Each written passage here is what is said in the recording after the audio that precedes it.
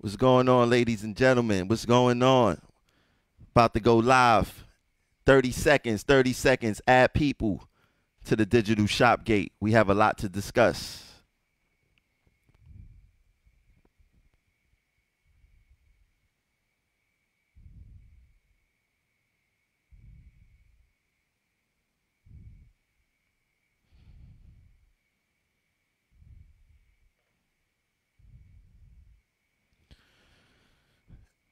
Good evening, good morning, good afternoon, whenever you decide to listen. Thanks for tuning in to the Progressive Action Digital Shopgate.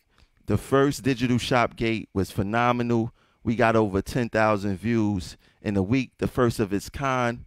I'm very proud of you guys for tuning in. Now, this digital Shopgate right here is part two. We're going to discuss a multitude of things to educate the membership, to let you guys know what is progressive action plans moving forward and what needs to be done, whether we win or not. There's things that need to be done to move this membership forward, and we're going to make sure that it gets done to move this membership forward.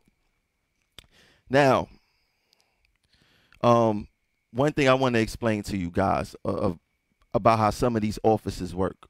Now, the president mainly deal with main table issues: healthcare, wages, work rules.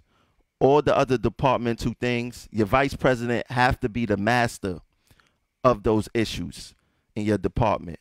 So when you think about voting in a vice president, make sure that that vice president is the master of the issues in your department. The president supports the vice president when it comes to departmental stuff. The vice president actually negotiates the issues in your department, except the wages, healthcare, and most of the work rules. But everything else, your vice president negotiates it, and you hold him or her accountable and responsible for your gains or your losses. But with a strong president, anything's possible, especially the lackluster performance we have been getting lately, especially these past 9 years regarding the presidency. Now, one thing I want to jump right into, as you can see, you see people sitting on a board right there, sitting at a table with ideas. That's representative of the executive board. Now, the executive board is one of the most important titles as a union rep. The executive board controls almost everything. The executive board decides if you go on strike.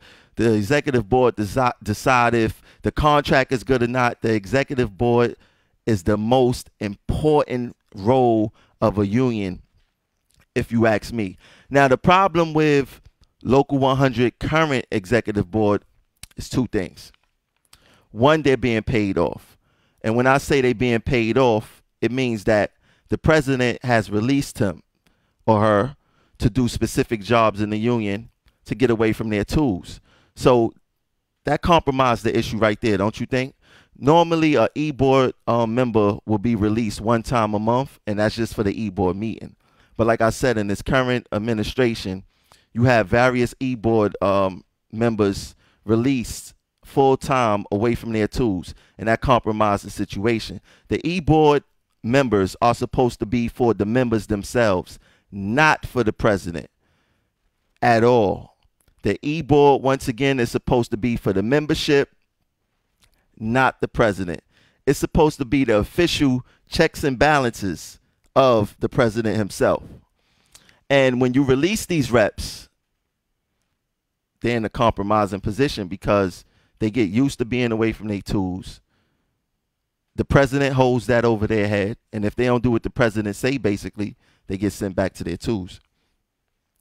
And like I said, the e-board is the checks and balances to check the presidential power. If you have a strong e-board, then the president will be in check. But if you have an e-board that's compromised, then the president checks the e-board. Now, one thing that happens when an e-board is released full-time, it breeds corruption. Because once again, that e-board member do not have the best interests of the members. That person now has the best interests of the president. Now, one thing that my administration did in the way that I put it together, I had absolutely nothing to do with putting together my e-board. And that's for one reason. I plan on doing the right thing as president. So it don't matter who the e-board is, who the e-board member may be. I plan on doing the right thing, and that e-board member plan on doing the right thing by the membership, and it's going to be a happy marriage, without a doubt. Now, one thing I want to do while I'm president is not release any e-board reps to release positions. Like I said, that breeds corruption. We shouldn't have to do this corrupt. If we was legit in the way that we did things, we wouldn't have to worry about corruption. Now, most of the time in the e-board, with a democratic union, democracy, the e-board functions independent of the president himself. And that's what we need to bring back to Local 100. People think that, the president say go on strike, the union go on strike. No, the e-board checks them. The people think that the president say this is the contract that we going with. No, the e-board's supposed to check that. If the president think the contract is good and the e-board think the contract is bad, guess what? That president contract going back to the president for him to renegotiate, unless it come to an impasse or something, and then it goes to binding arbitration or whatever the case may be. But the e-board's supposed to check the president at every step. The e-board today is corrupt, without a doubt.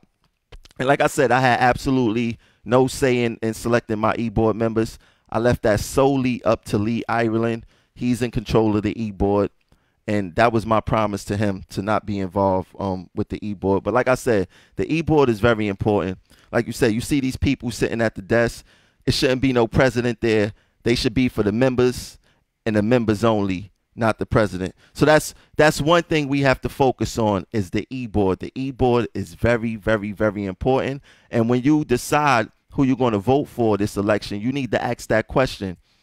Do you plan on releasing any e-board members? Because if you do, we've seen with prior administrations that it breeds corruption, and we want to rid Local 100 of corruption altogether. Now, another thing, another hot topic that we're going to talk about. Now, this is look at this smile right here. Look at this smile right here. This is Paula Rosario. She is a station agent. Now, a lot of people in stations, they have some very, very, very serious concerns. And one of the concerns that they are worried about is the closing of booths. Rightfully so, because the closing of booths is directly related to layoffs.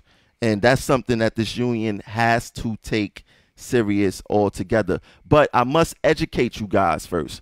I must give you guys the truth on how things work in the world as a whole.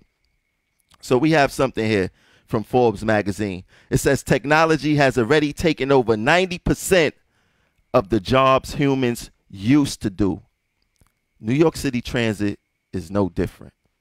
As technology change, the job change. And this is not only, like I said, to New York City Transit or the MTA. This is worldwide. Technology has been taking human jobs for the better part of 50, 60, 70 years. And not even to be funny, during slavery time, the blacks used to be in the field picking cotton. Then you had the cotton gin, the cotton picking machine. It stopped that. So technology has been replacing jobs for a very, very, very long time. And we must be honest with each other. When you had railroad clerks, used to be was station agents now used to be railroad clerks. Then they became station agents. Now we got this new title called Wayfinder, which we're going to get into in a second. But I want to bring up something. During the 2010 layoffs, a whole bunch of station agents was relieved of their duties wrongfully. It was illegal, actually, according to the public authorities law. Now, one thing that the public authorities law say is that booths cannot close unless there's a public hearing first. Now, one of the problems that I have with this union is that we have absolutely no relationship with the public. The public should be our biggest allies on all levels. So if you get a good relationship with the public and the MTA want to close booths, and that relationship is good between you and the public, guess what happened? The public is going to push back against the MTA against closing these booths. No matter what the MTA may do, the public has a say in everything that the MTA do. That's why the MTA have to have public hearings when it comes to these things. Now, I'm going to read to you guys the New York State Public Authorities Law in relation to the closing of booths. It says any complete or partial closing of a passenger station within the city of New York or any means of public access to such facility, except for the purposes of repair or renovation or in case of emergency, shall be accomplished only if approved by resolution of the authority adopted by less than a majority of the whole number of members of the authority in office and only after a public hearing. Very important. Notice what I said, after a public hearing. Such hearing shall be held not less than 30 days after notice of such proposed closing has given to and comments solicited from the community board as established pursuant to section 84 of the New York City Charter, whose area of jurisdiction includes the station proposed to be closed or otherwise affected. So as you can see, the public has a say. The public has a say. And we need to create better allies between us and the public, because the public could be the difference with us saving our jobs, preventing layoffs, and preventing booth closures. As you can see on the screen, this is just an excerpt of what I just read from the New York State Public Authorities Law, Section 1205. You can search that for yourself.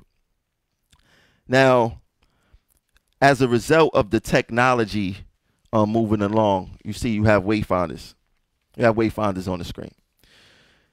And me personally, there's nothing that we could do to stop the advancement of technology. But one thing we can do as a union is still protect the job and make the job better, especially the wayfinder position.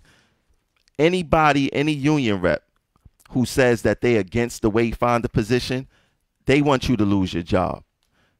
They want you to suffer. They want you to be homeless, because there's no answer to stop preventing the wayfinder job. Once again, technology, you cannot stop technology under any circumstance. Technology has taken over the world, and unfortunately, it has taken our jobs. But like I said, we can protect the job and make the job better, especially the wayfinder position. You know, we could get and don't get it twisted. No booths should close at all. You know, I believe that the wayfinders, until they make a better assault law, until the MTA join us in Albany and create a tougher assault law for MTA workers, no booths should close, for one. For two, if they're going to have the wayfinder position, wayfinders should only be wayfinders from 6 a.m. to 9 p.m. There should be no wayfinders after 9 p.m. They should go back into the booths and continue being station agents.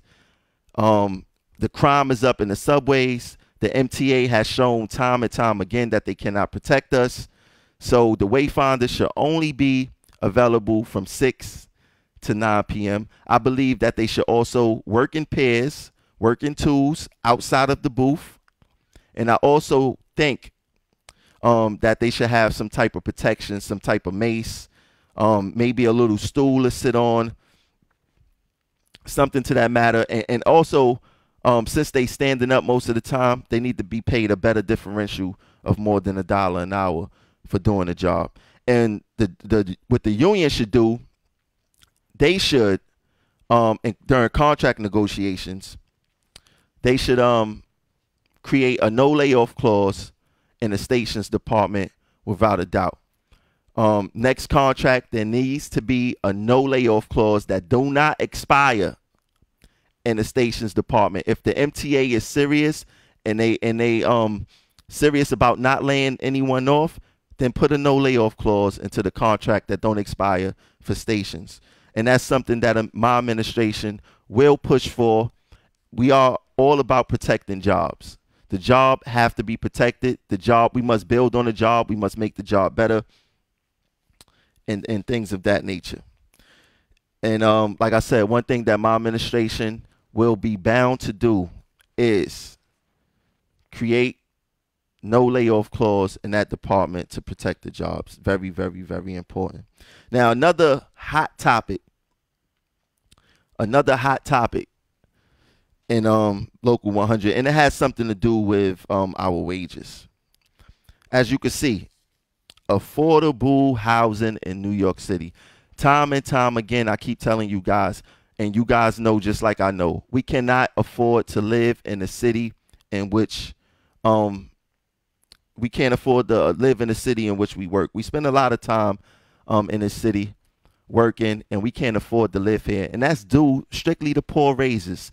And the union lying, talking about we got to raise above inflation. Once again, if someone in the restaurant industry get a 5% raise, a 5% raise is above inflation also, but it's not keeping up with the cost of living. And that's the important part of our salaries. We cannot keep up with the cost of living, and that's what's making us fall more behind time and year again. Now look, I want you guys to know, you guys can see it on the screen. It says for one person household size, if you make between 73,000 and 95,000. Now, a lot of people make that due to working overtime and trying to keep up, you know, with gentrification and the cost of living. We work a lot of overtime. So a lot of us fall into that bracket of 73,000 to 95,000. Now, the monthly rent for this apartment, one person, a studio apartment at that, is $2,138. I have never brought home a check for $2,138 without working tons and tons and tons of overtime. Our checks should be nothing less than $2,500 after taxes. We should be able to pay our mortgage and our rent with one check. That's a sign that we're falling behind. My friends that's New York City school teachers could do it. My friends that's NYPD could do it. My friends definitely sanitation could do it. And I have about 2 friends that's FDNY firefighters, and they definitely could do it. Us on the other hand, we cannot pay this without it being a struggle every month, especially if you have a family. Now, we just cannot afford to live in this city or for our salaries. Now, I want to show you guys something because this is very important right here. I'm going to put something else on the screen. Now, this right here, in case you didn't know, this is the union salary. These union reps can afford to live in the city in which they work. Now, for an example, Latanya Crisp, which is the recording secretary of Local 100, she made $147,000 last year. How many of you guys made $147,000 last year? Let's go. John Chiarello, he made $118,000 last year. Earl Phillips, $149,000 last year. And it's all on the screen. It's from the LM2s. Let me see. Nelson, $147,000 last year. Pete Risconi, that's the vice president of MTA Bus, $134,000 last year. Let me see who else we got here. JP, TA Surface VP, $142,000 last year. Let me see. Derek Echeverria, $122,000 last year.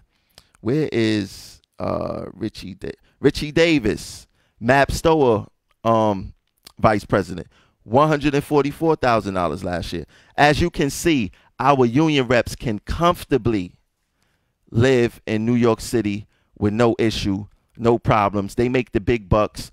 I don't see no reps. I never see the VP at all for them to be making that type of money. They don't have the type of issues that we have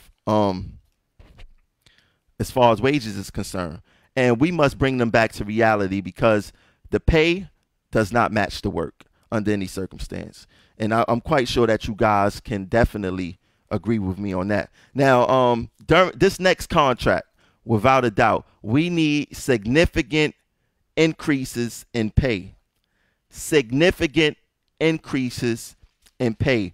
We have not got our just due working for New York City Transit. We have not got what we deserve in New York City Transit. We've been getting crumbs and falling behind, and it's sad. It must stop. Now, and to be quite honest with you guys, if we don't get the raise that we deserve in this contract, this job will be for college students. I could promise you that. We would no longer be able to survive off of these salaries. It's plain and simple. And also, when it comes to these raises, we got to get away from the percentages because this whole percentage thing, it fools people. We have to get to the dollar amount. We want to hear how much dollars you're giving us. I don't want to hear a 3% raise. I don't want to hear a 5% raise. If I win and I negotiate this next contract, I'm going to tell them we need dollars. We need $3. We need $4 a year. We need $5, whatever it may be. But it needs to be nothing less than $3 a year, to be honest with you. We need a dollar amount. Let's get away from this percentage stuff. Let's stop talking this crazy jargon. Let's talk dollars. Dollars make sense to me, and that's just how it's going to work. Now, another thing. In May, when the contract is up, we getting a $500 bonus. That is so insulting. That's an insult. A $500 bonus that's going to get taxed, and it's going to leave you with about $200 and something. That's not enough money to take your family to BBQs and have a family dinner. Matter of fact, that's all it's good for. You could go to BBQs, have a family dinner, and for your whole 28 months of your contract, that's what the MTA said thanks. That was their thanks to you, and that's what the union agreed to. It's an insult. It's embarrassing. We need to get these guys out. They should not negotiate another contract ever for us again. They have no balls. They have no heart. They not strong. They weak. It's insulting what they're doing to us, and I do not like it at all. Now, ironically, the people at Metro North Railroad, they work for the MTA. The people at Long Island Railroad, they work for the MTA. And they have no problem living in the city in which they work. But do anyone know why, the real reason they make so much more than us? You know, a lot of people say, they have a better union. And their union is stronger, right? Now, that may be true.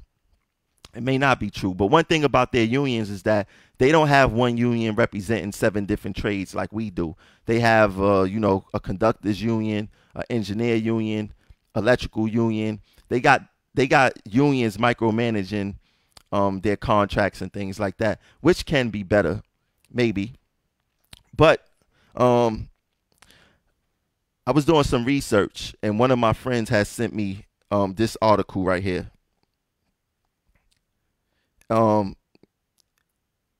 And this was an article from the New York Post, and this guy, this former MTA board member, he is basically saying, what's up with the disparity?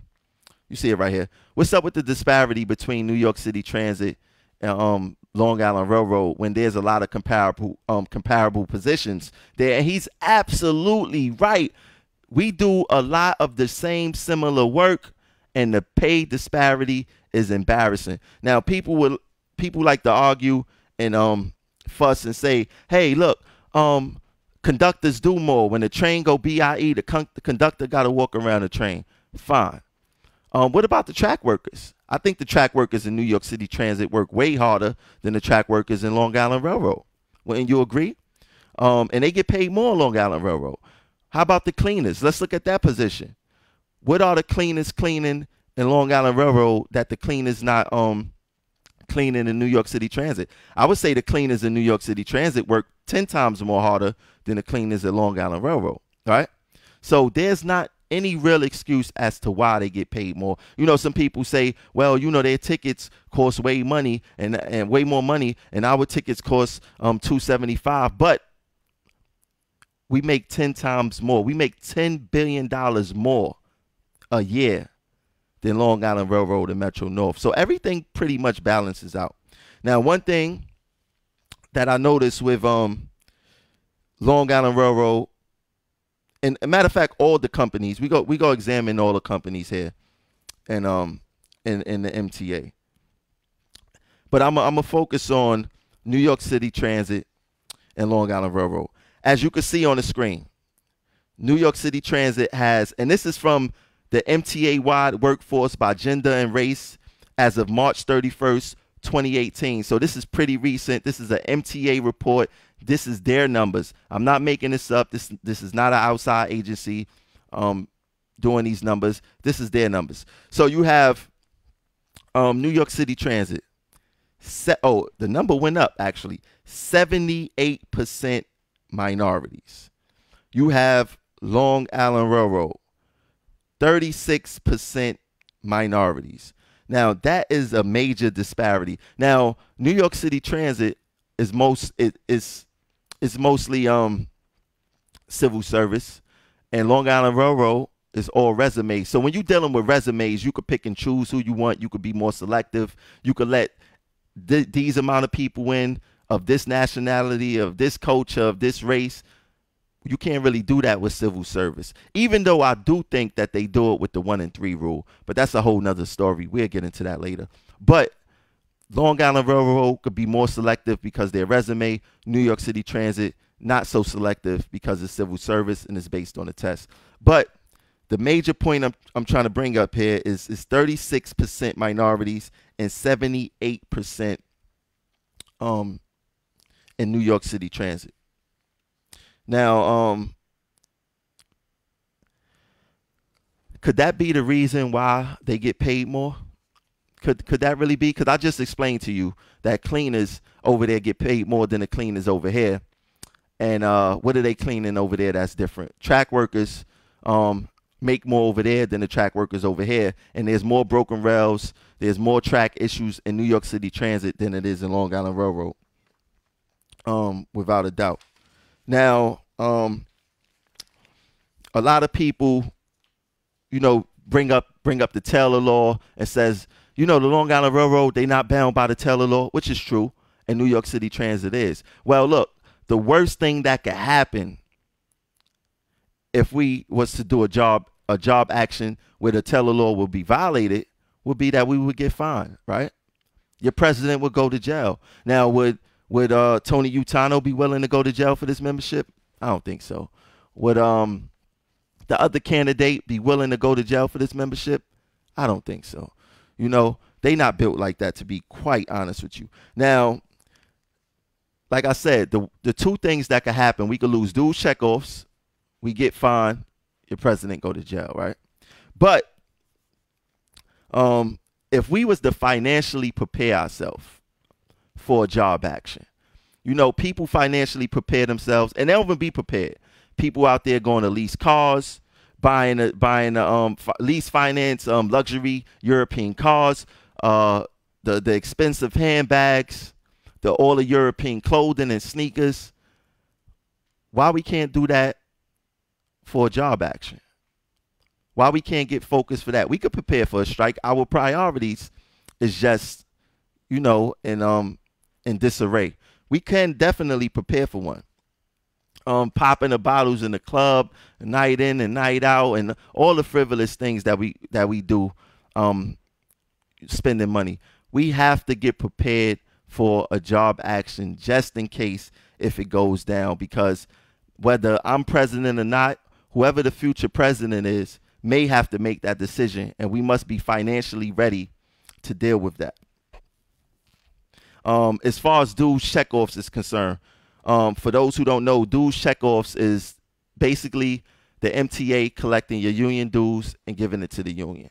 Now, I have a major issue with this.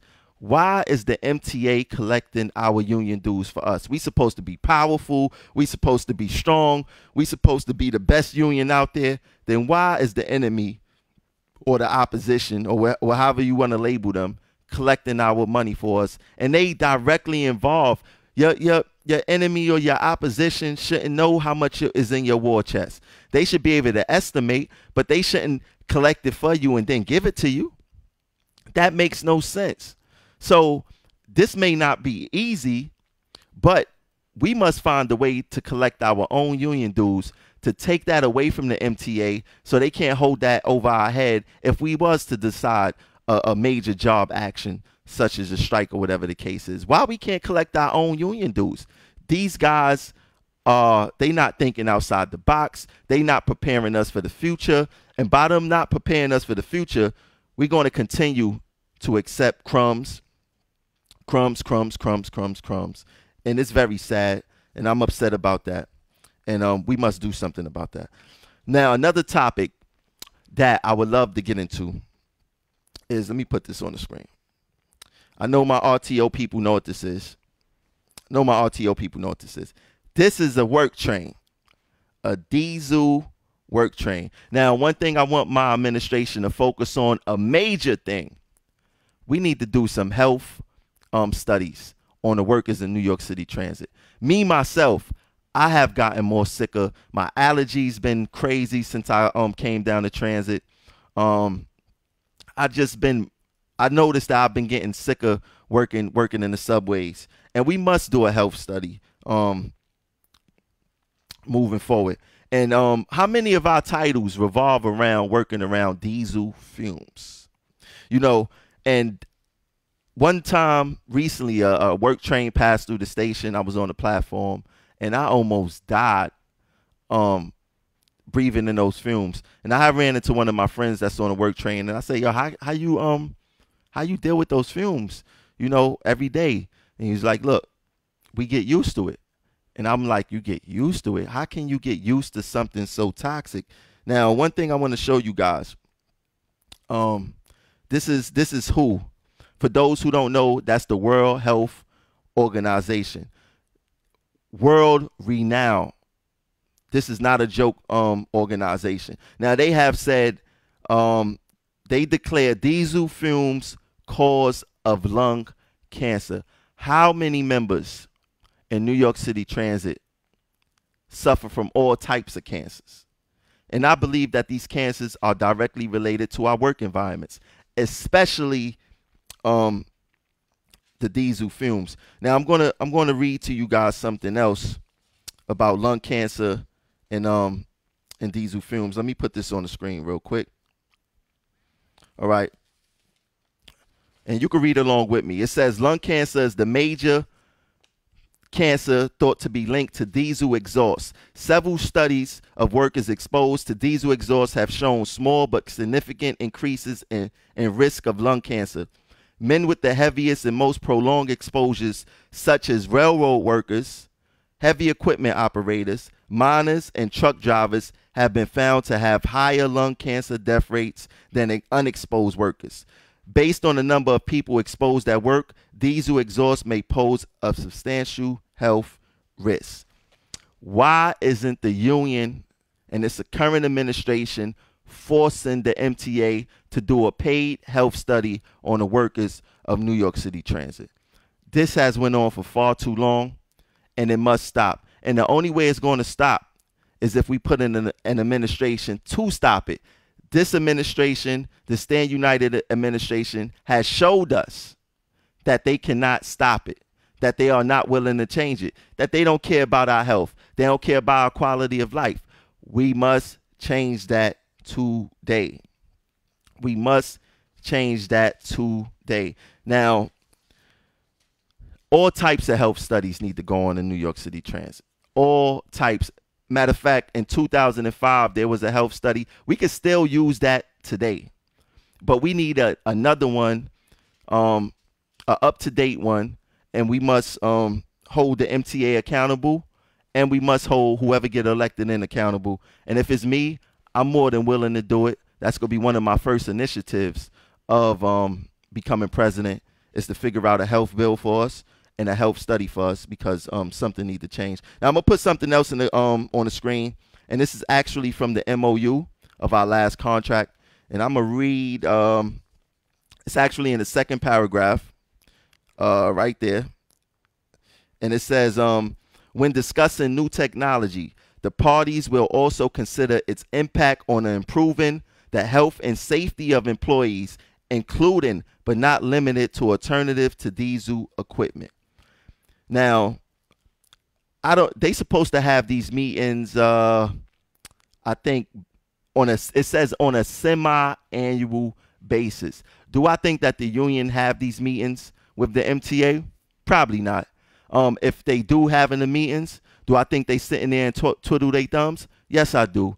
Because where's the technology? Now, once again, I said that the technology is taking over our jobs and things like that. Well, where's the technology at that's going to improve our health and make us work in better work environments? Where's the technology for clean air? Where's the technology for electric work trains or whatever may have you? We must move away from diesel fumes and diesel equipment. If the MTA cannot move away from diesel fumes and diesel equipment, it goes back to my first digital Shopgate.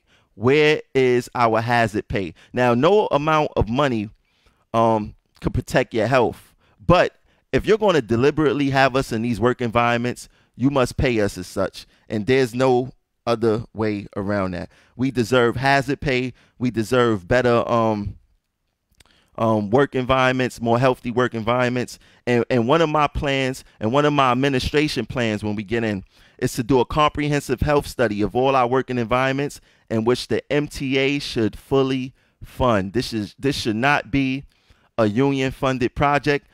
We work on MTA property. This should be a MTA funded project overlooked by a serious administration that care about the health of employees. All right, now that's that topic. That's health, and there's a lot of things to talk about with our health. You guys can hit me up if you want to tell me about other things. Message me. You know where to find me on my Progressive Action Facebook page, and we could discuss a multitude of things. Now, right here, I want to talk about this title right here. I want to talk about this title. This is my it's my boy right here. He's a collecting agent. And, you know, there seems to be a lot of nonsense discipline in this department, you know, as far as write-ups with late trains, being rushed to check the stack and all that other stuff. Now, these guys, hardworking employees, you know, they have a very important job. They carry a firearm, you know, and I like the pictures you guys sent me too. It's another group of collecting agents, and I never knew that I had a whole bunch of collecting agents on Progressive Action, and I'm happy that you guys tuning in. I'm definitely going to touch on you guys' issues, and I know one of you guys or one of this department major concern is the AVA accumulation. I don't see why you guys are limited in AVA days. You're not schedule driven. You guys should actually have unlimited AVAs, just like a whole bunch of other departments to carry over. You guys shouldn't be capped. The MTA does a great job of destroying our quality of life with our family, being able to get days off, being able to accumulate days. The union just sit there idle while they let this go on. But we definitely need better and more AVAs in you guys' department, and we're going to work on that discipline. Definitely got to work on that discipline. Ironically, one of your union reps is always in Progressive Action, bigging up this current administration, and who knew that you guys was having major problems in that department. Like I said, the collecting agents, they sent a whole bunch of pictures, and let me see something real quick. A whole bunch of pictures. Thanks for Thanks for sending in the pictures. I'm not going nowhere. Thanks for sending in the pictures. But I'm definitely looking forward to meeting some of you guys too, to hear more about you guys' issues. Now another title I want to check in on. I'm gonna leave this picture up there. Another title I want to check in on is traffic checkers. They are now. Everybody say, you know, we are the stepchild, we are the stepkids of MTA, and we the redheaded. No, no, no, no, no, no. Traffic checkers are. Trust me when I tell you.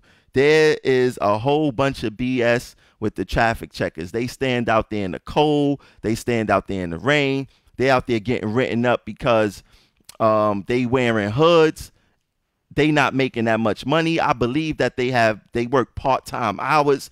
That department is screwed, and that's actually up under Map Stoa.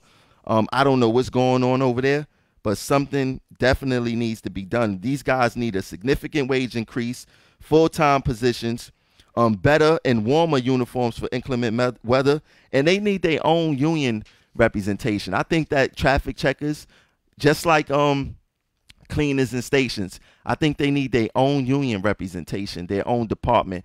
Definitely cleaners need their own representation. They need their own vice president. They need their own division chair. They need their own e-board members. Cleaners and station agents, it's like oil and water, really. And their issue, and as far as what their issues are, I don't think they should be mixed, because one title favors over the next title, and it's hard to focus on the issues of cleaners when the administration is favoring station agents, or vice versa. I think that both of those titles could do way better if they actually had their own vice president representing them. Now another title. Let me put this picture on the screen. Another department I want to focus on is the maintenance, bus maintenance. Now, it will bewilder me why you guys will vote for this administration again, after they undid consolidation behind you guys' back, destroyed you guys' lives. If you guys was to vote them back in, I would not understand that. This union administration did the most undemocratic thing ever. Now, during the contract, they could have put this whole pilot program into the contract so the members could vote on it. What did they do? They waited to after the contract, deconsolidated you guys, didn't give no real warning, no anything, and just kicked y'all to the curb and sent y'all back. That's the most undemocratic, unloyal thing that a union could do, is make a deal behind the members' back without asking them for their input or giving them the right to vote on it. You guys in maintenance, I'm expecting you guys to stand up and remove this administration from office for that egregious, unloyal act that they did. Now, I'm quite sure it probably worked out for some of you guys, but for the most part, it was wrong. It shouldn't have been done like that, and you guys should definitely be wary of this administration. Now, I want to talk about something good. Perks, MTA perks. Now, why as MTA employees we do not get the good perks, the perks that matter? If you're not going to give us the raises, then give us the good perks that make sense. Like how about Express Bus? Why we can't ride on Express Bus? Why we can't get that perk? How about Easy Pass? We can't afford to live in the city in which we work. The least the company could do is give us passes to supplement for the raises that we not getting.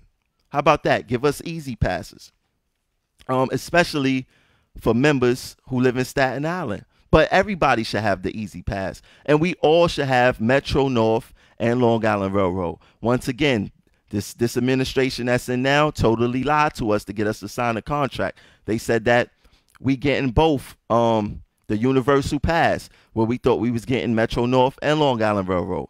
When the contract was done, we only got one or the other. Now, this is the fault, once again, of the corrupt e-board that I spoke about earlier in this broadcast. They was corrupt. I heard that they showed the contract for 8 minutes. How can you show someone a contract for 8 minutes on a slide on a screen, expect them to retain the information there, make an educated decision to pass this contract down to the members? Because that's how it works. The MTA president negotiates the contract. He gives it to the e-board for approval before it gets to us. The e-board, once again, is the check and balances of the president power and this union. If we have a corrupt e-board, we're going to get corrupt and bad contracts because nobody's going to go against the president. Nobody. We must change that e-board. Now, my plan when it comes to the perks is to get us all the perks all across the board. You know, like I said, since they can't give us the wages that we deserve, rightfully so, give us the easy pass to supplement those tolls and the money that we may be spending. You know, these bridges is $15 a day. So we talking about what, $75? Like it's too much money a week to spend. You know, especially if you nickel and diming it, it's too much money to spend. Now, we must get the real perks. Now, like I said, I got friends that work for NYPD. They got free easy passes. They got Long Island Railroad passes. They got Metro North passes. They get the perks, but how come the people who work for the company don't get the perks? We need to change that. Oh, and another thing I want to bring up to you guys. Only New York City Transit do not get the perks. Long Island Railroad, I'm going to explain something to you guys. The men and women at Long Island Railroad, they get the perks. They family get the perks. They stepkids get the perks. They all get passes to ride this to ride the system. We don't get those privileges. Now, back before in the past, I don't know how long ago, but Map Stower, they used to get a pass for their wives, for their spouses. They used to have a spouse pass in Map Stower. But overall, we do not get the same perks as Long Island Railroad. We need these perks. Hold on one second. I almost forgot something. I almost forgot my favorite thing. There we go. Looks better, right? But yeah, we do not get the perks that we need at all. We need these perks. Now, this is very important right here. I'm going to put this on the screen next. Sell out, sell out, sell out, sell out, sell out. The union is running out of people to sell out. And not the union, I'm going to say this administration. They running out of people to sell out. They done sold out the unborn with tier 6, 5 years top pay. Sold us out. They done sold out the apprenticeship program. They brung back that program with less individuals involved, and it's not as impactful as when Roger had it. They are running out of people to sell out. Now, they still have a few more people to sell out. And for all you people who saying, you know what, it don't matter. I only got 3 years here. I only got 2 years here. I got my papers in my back and my front pocket. You guys need to be very careful because this union administration, like I said, is running out of people to sell out. And you guys may be next on the list. How would you feel if the union make a deal to reduce your health care or take away your health care altogether? How would you feel about that? It's very possible. It's very possible. They selling everybody out. I could see it happening under this administration. Part-time employees. That's another sellout move. I see that happening. Layoffs under this administration is still under the table. They have no heart. They have no fight. They have no balls. I still see layoffs happening. They planning a sellout. I could see a longer wage progression to get the top pay. Now, one thing I could say about Long Island Railroad, they got like an 8-year top pay thing. But when they get to top pay, they got us by like $10. So I would rather go 8 years under the Long Island Railroad system and make that money than the New York City Transit. But picture going from 5 to 7 years under the New York City Transit salary. You definitely would not be able to survive. I could see that happening under this administration. They have room to sell people out. I could see them doing longer probationary periods. A longer probationary period means a longer revolving door. If the MTA could fire you without you having access to grievances and to the grievance process and things like that, then it's a revolving door because I make what, 31 something dollars an hour. A new conductor makes about $21 an hour. So we do the same work. You get the same service for us. So what if the MTA create longer probationary periods and keep that revolving door going of cheap labor? Because not only are they saving hourly with the labor, but not only are they saving hourly with the labor, but they also don't have to pay pensions and not too much in healthcare because they keep in the revolving door. That's just how it works. So it's room for Local 100 to sell their members out. And another thing I want to touch on is the MTA bad discipline practice. They have a horrible discipline practice. Now, one thing that I notice when it comes to the MTA and discipline, they have this practice of, you know what, we're going to give you 10 days, but we're going to put 15 on paper. And, you know, the member being in a compromising position, they would look and say, hey, you know what, all right, I'll take the 10 days. I don't care about the 15 on paper. But the 15 days on paper makes a lot of sense for the MTA and not for you. Why? Because if you go and get in trouble again, they not go look at what you actually took. They go look at what's on paper. And that 15 days will no longer be 15 days no more. It will be 20, 25, or maybe a final. So why would the MTA do that? If you want to give me 10 days in the street, then let it be 10 days on paper. That's a bad practice that's not favorable for the member. I think it's a dishonest practice too that the MTA is doing, and I don't know why the union allowed them to get away with it. If you're going, first of all, discipline is out of control and egregious altogether. They have this weird thing in New York City Transit where they start off high at the highest possible. Anything you do here is 30 in the final almost. But they know that you're not supposed to get 30 in the final. A lot of this stuff you could get reprimand for, but they'll start off 30 in the final. And if they bargain you down to 15 days, you still 15 days over the discipline that you were supposed to get in the first place. So picture you hop in the turnstile and you don't know what kind of punishment you go get. You get caught by the police, you go in front of the judge, and you don't know if you go get a fine or you go get 5 years in jail. Now, you know that you're only supposed to get a fine, but the judge is like, look, we giving you 5 years in jail. And you be like, oh, no, we can't do that. Now, let's plea bargain.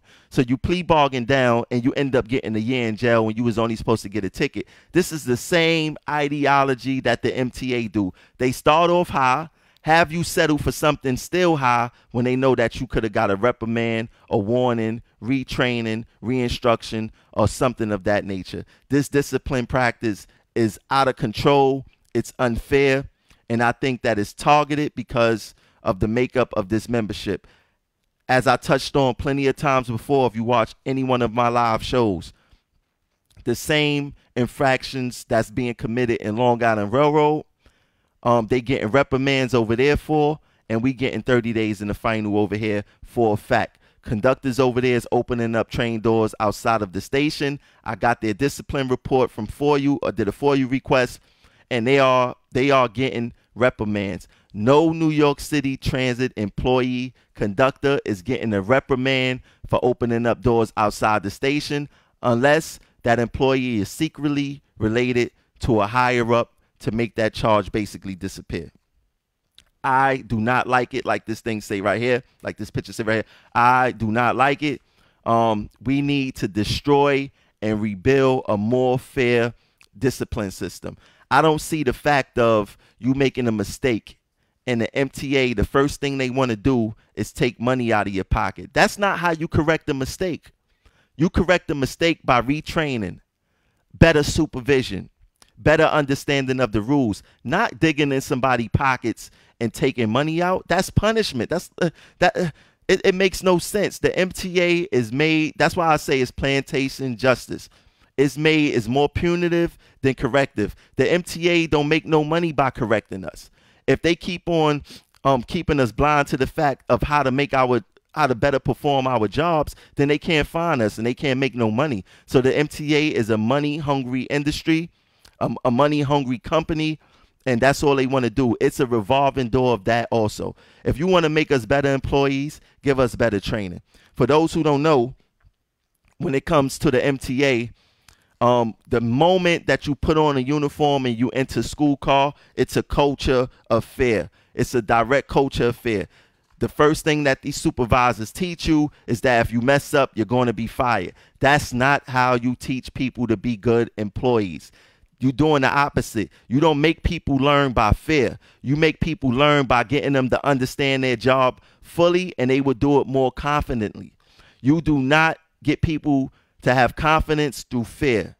You make us apprehensive of making mistakes and fear of losing our job. We are afraid to perform these jobs at the best of our ability because of the culture of discipline in New York City Transit. That must stop today with a new administration who's going to be willing to fight for the members tooth to nail. Now, look, this election is going to be real simple. Real simple. Matter of fact, I'm not even gonna put that on the screen. This election is going to be real simple. Matter of fact, let me put this back up. This election is going to be real simple.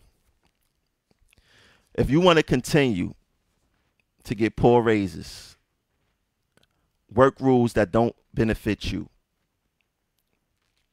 a horrible quality of life, punitive work rules, a city that you can't afford to live in,